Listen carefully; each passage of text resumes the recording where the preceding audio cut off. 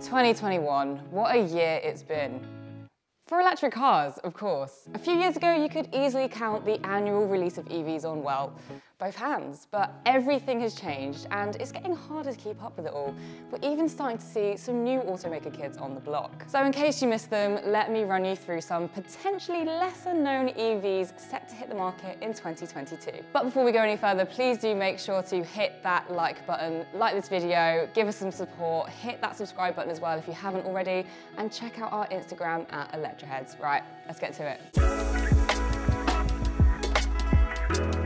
First up, we are taking a trip to the land of Oz, Australia. Now, we all know that the sales of EVs down under have been bad, like really bad. And Rich goes into this perfectly in his video right up here, so make sure to check it out. But it's recently been reported that the momentum seems to be growing. So it was only a matter of time before a homegrown Aussie EV group wanted to take on, well, its own country.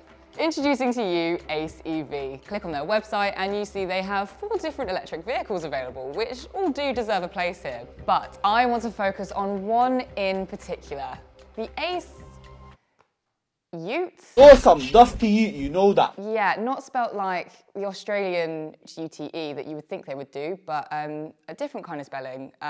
If you don't know what that is, I guess feel free to Google it, but I don't know what the hell they were thinking. Names aside, this is a cool, compact electric pickup and is scheduled to roll out of an Adelaide factory early next year. So what do you think? First impressions, comment down below. And bear with me here, but the Ute to me, kind of like an Australian cousin, maybe third cousin to our much loved X-Bus from Germany. Okay, slightly clutching at straws here, but you kind of get what I mean. In fact, the Ace range was actually designed in Germany and Taiwan, and you can really see the mesh between German functionality and that Asian bubbly look. Less though can be said about the kangaroo logo. Come on guys, let's just pick it up a little bit. So what do you get? Well, the Ute has been built as a commercial vehicle in mind and touted as a perfect accompaniment for couriers, florists, or even government agencies.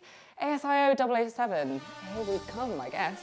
The Ute has a lightweight body made from high-strength sandwich-type composite material, which can carry around 500 kilograms, and is the same weight as a grand piano or a dromedary camel. Okay. It has a maximum speed of 100 kilometers an hour, a 0 to 50 kilometers an hour in under 7 seconds, and has a range of 150 to 200 kilometers under partial load. Okay, so it's not the nippiest, but surely you don't want to be doing any more when you've got your spy camel in the back. No, but seriously, I've seen worse on electric cars. And the price ain't too bad either as electric cars go. For the basic model, that's going to set you back around 26,000 Australian US dollars. You can even reserve one right now for the measly price of 299 Australian US dollars. At this point, you're probably wondering whether or not they will be available outside of Oz. Well, Ace know that they can't rely on the Australian market for survival, so they've got exclusive global RHD assembly and manufacturing rights, so a few thousand will be sold in Australia and the rest will be shipped and built overseas. Let's head on to car number 2. Have you heard of the Fisker Ocean? This is a new all-electric SUV and is the brainchild of co-founder and CEO Henrik Fisker, best known in the car world for styling the BMW Z8 Roadster. Well, he is back, and this time with his own company and a more eco-friendly product to boost. And even though I'm not really into SUVs, I want one. I want one! I want a Fisker Ocean. We're not short of premium electric SUVs in the market, but the Ocean does stand out from the crowd. I really like the look of this car, with nice little details like the continuous front light band with light-up Ocean branding. It just looks cool. downtown Coolsville. For the interior, they've gone to town with sustainable materials. Recycled plastic bottles, abandoned fishing nets from the ocean, and worn-out shirts make up the tapestry of the self-proclaimed world's most sustainable SUV on Earth. Big claims there, guys. Although it sounds like the inside is going to be more like some kind of scene of a shipwreck, I think it looks great. Yeah. Great. There's even a full-length solar sky roof that can generate energy from the sun's rays and feed it directly back into the car. Now, Fisker claims this alone can produce up to 1,500 miles a year. In California, perhaps, but in the UK, probably not. But every little helps, right? Some other cool features includes parking assist with ultrasonic sensors and limo mode for your backseat passengers to have full control of their temperature, fan and volume settings. You can even use the Ocean as a power source should there be a temporary energy outage that can apparently power your entire home for up to 7 days. Bearing in mind the battery that's going to be kitted out with this is at least 80 kilowatt hours, and apparently the average UK home uses about 10 kilowatts of hours? 10 kilowatt hours, so I'm guessing the American home might use a little bit more than that. So 7 days could be true. The entry-level Ocean Sports will have a range of 250 miles and front-wheel drive maxing at 275 horsepower. Meanwhile, higher-end Ocean models will offer 340 miles of range, and the Extreme and One Launch Edition models both will have 350 miles of range per charge. It's going to be built in Austria, and Fisker has big plans with this being one of 5 models expected by 2025. So keep your eyes peeled for more. You can reserve your very own for a $250 deposit, but this SUV won't be available to purchase in the US until the end of 2022. For us Brits, don't expect to see anything until the second quarter of 2023. I'll smash you!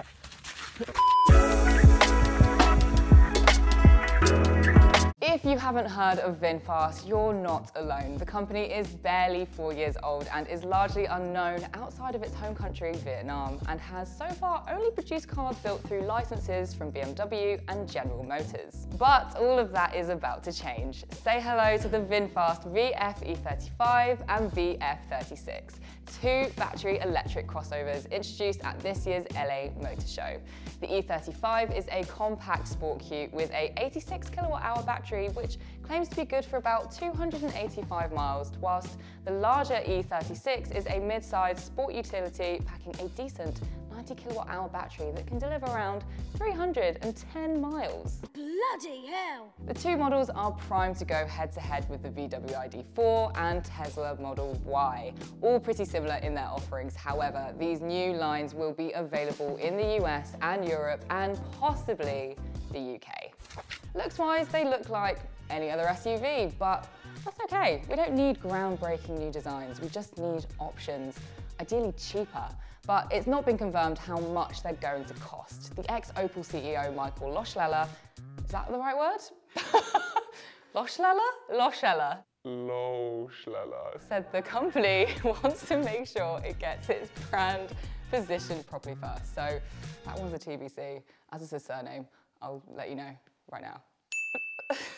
But to help encourage adoption of an unknown brand, both models will come with a 10-year warranty that covers the battery as well. Kia, eat your heart out, that 8-year warranty, that's been topped, mate. From the ground up, the 2 models will both be built on platforms engineered, developed and manufactured by VinFast. There's been a serious injection of money into this upstart thanks to the Vin Group conglomerate founded by Vietnam's now richest man. $5 billion has already been thrown into the pot, with goals to soon be manufacturing as many as 250,000 cars a year. And Lord knows, Hanoi needs some EVs on its streets after ranking as one of the most polluted cities in Southeast Asia. Pre-orders for both cars will be open in the first half of next year, focusing on California first, with delivery scheduled for Q4 2022. Expect to see showrooms pop up across the US and Canada, as well as charging points aplenty. It's all in the works, and if your car ever needs servicing, they'll either send somebody to your house or they'll give you a loan car for a heftier repair. It all sounds very promising. They can talk the talk, but can they walk the walk? They've got some huge automakers to contend with, so watch this space. Next on my list, we have a well-known automaker that is taking their very well-known compact car and making it bigger. Another manufacturer jumping on the SUV hype? Oh, what a surprise. Because you're all basically the same person. Well, Smart has revealed a small SUV concept car that makes its debut at this year's Munich Motor Show that is tipped to be on sale by, well, you guessed it, 2022. There's actually a bit of a mixed reportage going on whether or not it's going to be 22 or 23, but I'm a glass half full kind of girl, so here's 2022. And it's their first EV coming to market, which will be heralded as a new era for the brand. Smart has relaunched under joint ownership with Daimler and Geely, and so it looks like this new lease of life is taking the city cars in a different direction. Geely will be managing the engineering side, whilst Mercedes will be in charge of the design. Looking at the exterior, I feel confused. The nose looks titchy compared to the body. It's like they've got the liquefy tool in Photoshop and just held it for a touch too long. The interior, however, I am here for. Check out the plush white and golds, the floating consoles, the strip lighting and panoramic sunroof. There's even touch-sensitive light panels rather than handles.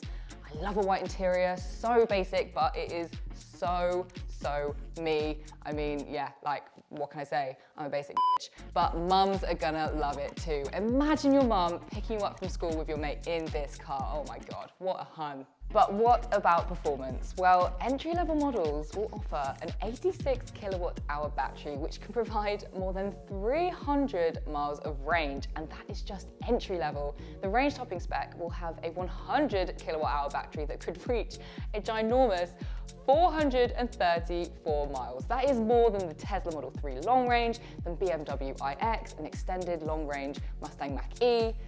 You get the picture. Now, pricing wise, it's not been confirmed, but rumours are that some versions could start from just below £35,000, allowing buyers to make use of the £2,500 electric vehicle grant. Now, the range topper could be somewhere more like £45,000, but with all that tech and range involved, that is an incredible price compared to its competitors. They're a smart bunch.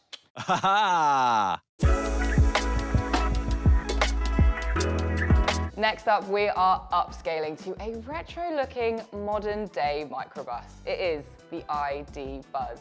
Volkswagen has been teasing us with camouflage pictures of this much-anticipated electric edition of a 1950s cult classic. Now, it's due for UK sale in the second half of 2022. The Buzz will be the fourth dedicated electric model for VW, following the ID3, 4, and 5. There's going to be two options available to purchase, with standard and long-range wheelbase options, although the latter won't be available until 2023. Technical details of the Buzz still haven't been announced, but the battery and drivetrain are expected to be that of the IDs.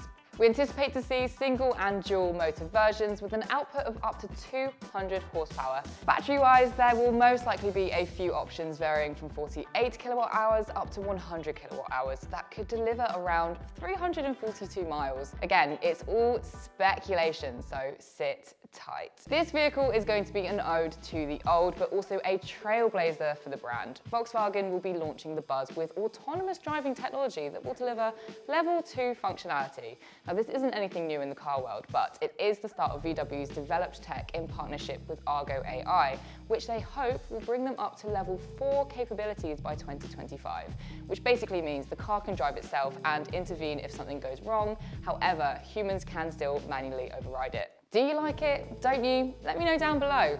There's pros and cons for sure, which we can touch on in another video. Why don't you kick off the conversation for us? But for now, let's move on to car number 6. So for car number 6, we have the one, the only Auracat. Now, it sounds like a potential for a Marvel superhero lineup, but in fact, this is a Chinese electric car that will rival the Fiat 500e, the Mini Electric, and VW ID3. It has an official range of up to 261 miles, and the clincher is, it's going to be priced from around £25,000. Now, that is a serious bit of competition for the sticker price, and even better, the Auracat qualifies for the government grant as it's under 35k, an added bonus. But that's not where it ends. The performance figures and efficiency really look to outshine its key rivals. There'll be a couple of options for battery size. A 58 kilowatt hour edition that will give around 206 miles of range, and a bigger 63 kilowatt hour battery that is probably going to cost more, like £28,000. Now remember, the Mazda MX-30, which I reviewed in this video right here, a great little car that costs around the same price, but has half the amount of range. Now, range is a big deal for people, and the Auracat is proof that you can get a car with decent range that isn't upwards of £40,000. Performance-wise, the Auracat with a front-mounted motor packs a decent 169 brake horsepower and 250 Newton meters of torque, delivering a 0 to 62 miles per hour in 8.5 seconds and a top speed of 100 miles per hour. China's not yet been able to make a mark on the Western car market, but by the looks of it, all of that could be about to change. Its versatility and flexibility make this a big sell, especially to those who are teetering on the edge of going electric. So where has this Auracat sprung up from? Its creator, Great Wall Motors, is a bit of a beanock over in its hometown. GWM is not only an automobile manufacturer, it's also an industry leader and pioneer in research and development for technologies. Their scope into all things tech has been transplanted onto the Aura, naturally. It packs touch control, an exclusive intelligent driving platform, as well as a facial recognition that can adjust seats, entertainment system, and navigation accordingly. Sales for this electric hatchback will be kicking off imminently this month, with deliveries beginning in the first half of 2022. All right, on to the final car for today. Last and not least, I have for you the MG Super Mini, an electrified hatchback moulded from its ICE sibling, the MG3. Earlier this year, there were reports of this car making its debut sometime in 2022, but unlike a lot of other cars coming to fruition, we've really not heard much more. But one press release will change all of that, and MG is gearing up with an ambitious growth plan aiming for annual sales of up to 1 million cars by 2024, which will mark their 100th year anniversary, by the way. Happy birthday. We've seen the MG5 and ZS. There's even going to be an electric sports coupe, the E-Motion, which I think looks well nice. However, the electric MG Super Mini is still a bit of an unknown. Currently, there only seems to be this one image of the concept. Huge apologies to our editor, who is probably scraping the barrel right now for cutaways on this one. But obviously, there's not much to go off. But initially, it looks, well, like Racer Boy in its design, and I'm here for it. There's a lot of speculation about the stats on this one, but the new model is expected to adopt the battery and powertrain technology from MG's other EVs. However, the Super Mini is going to be, well, small, so the battery capacity will probably be smaller than the ZS's 45.5 kilowatt-hour spec to account for interior space, but also cost. Expect a range of around 150 miles, which makes this car a solid choice for the urban commuters. But how much is it going to cost you? Well, bearing in mind the ZS starts from just over 25k, the value focus of MG's lineup is all about bringing you competitive pricing. MG is said to be targeting a starting sticker price of less than £20,000. Oh yes, making this hatchback significantly cheaper than its rivals such as Honda E and the Mini Electric. If that is the case, that's going to get a lot of people talking. There you have it, 7 electric cars that are tipped to hit the market in 2022. So let me know down in the comments if any of these were a new find for you, or if there's any other lesser known gems I might have missed. Please do make sure to give them a shout out because I want to see them. If you did enjoy this video, go on and give it a thumbs up. Hit that subscribe button if you are a newbie, and also go and follow us over on Instagram at Electroheads. See you soon.